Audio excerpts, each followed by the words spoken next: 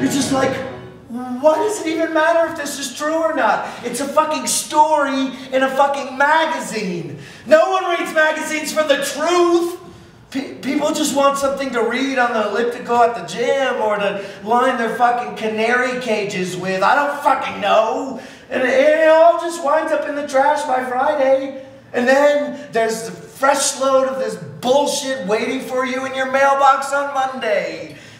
And what is a profile writer actually doing besides throwing one human being after another to the wolves of history, rendering entire lives flat and uncomplicated and 8,000 words long? Like this fucking Sarah Tweed girl.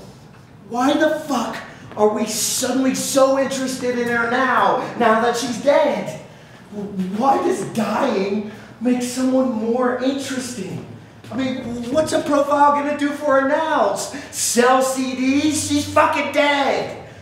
What is this gonna do but make money for people other than her? I mean, it's so fucking fucked up.